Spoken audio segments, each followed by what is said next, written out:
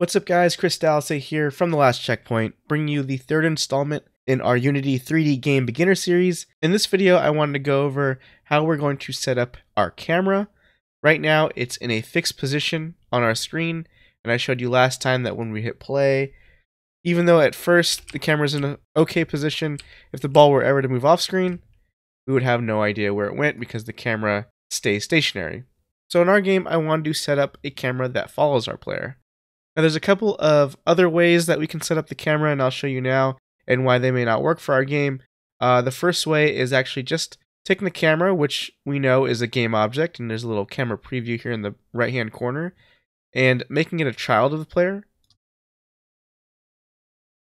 so that wherever the player goes, our camera should go. So if I were to select the player object and move it around,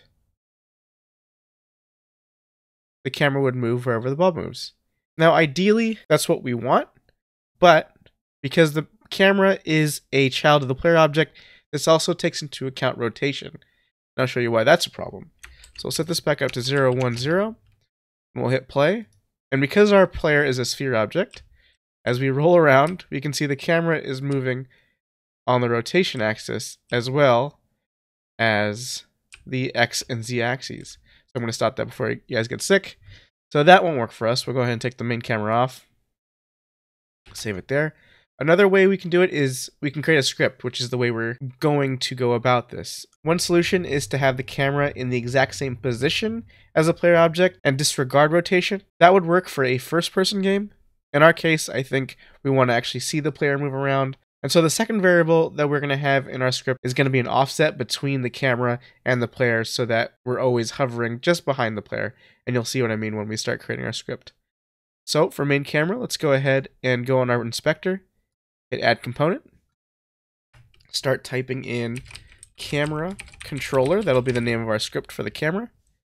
New script, create and add. We'll go ahead and take that script and drag it into our scripts folder. Double click to open.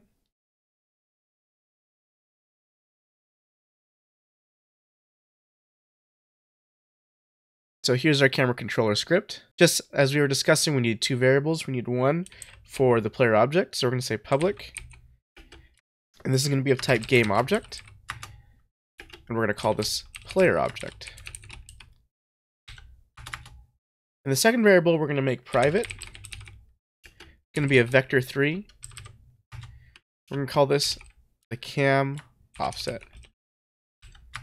So the camera offset, we're going to go ahead and initialize in the start method.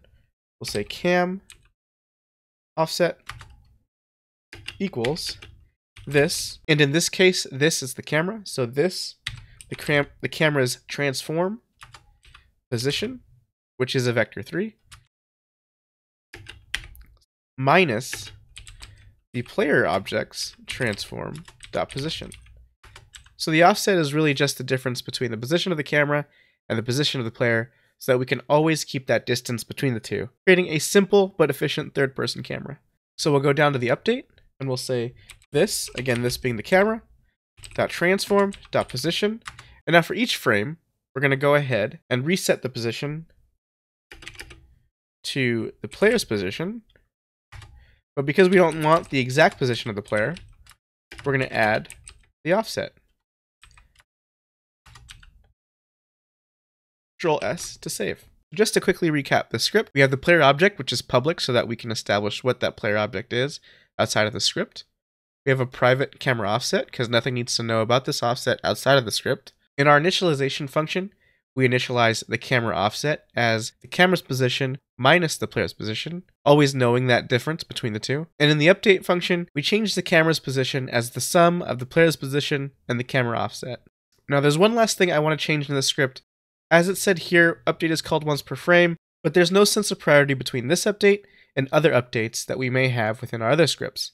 But we know by just looking at this code that the position of the camera is dependent on the player's position. And so for this case, we want to ensure that the player has already moved before we reset our position for our camera. And since we can't guarantee that the update in the camera controller will go after anything else, we have to make sure that it goes after all the other update calls. So there's actually a function that this will come after the update calls, and that's called late update. So late update will be called, we'll put a comment here, late update will be called after all other updates have been invoked. Great. So now we can ensure that this position will get instantiated after the player object's updates have gone. So let's go ahead and Control S to save. Go back to our script, and you can see on the main camera that it's expecting a player object for the camera controller. We know that our player object is our player, so we'll take that. I'm just dragging the player over to here, putting it on there. So when we hit play, and we move the player around, you can see the camera follows accordingly, and if we ever fall off the ledge, it still follows. Perfect. Now there's one more thing I want to change. The camera is in an okay slot, but as you can kind of see when we hit play, going forward and back isn't all that interesting, or at least it's not as interesting as how the camera in the scene view actually looks. So what I want to do is just move the camera up a little bit. We'll go ahead and position it up, let's say to 5. You can see the change here in the game screen. And 5 is a little high, but once we rotate it down to 45, I think it looks a little better. Let's go ahead and even move that in a little bit. I'm going to take the Z-axis and move it in so that we're just over the ball. I think we're getting closer to -5. Let's see how -5 looks. And I think that looks pretty good. So let's see how that looks. Press play. And there we go. So now we can clearly see the ball moving in all planes. Great. I'll go ahead and stop it there. I know that video was a little short, but it was kind of an important one because now that the camera is moving with our player object, we can start establishing our play area. Right now we just have the square platform, but now that we have our camera following the player, we can really go anywhere. As always, guys, if you liked the video, please go ahead and give it a thumbs up. If you're not already, go ahead and subscribe to the channel and leave your comments in the comments section below. Thank you guys for watching, and we'll see you next time.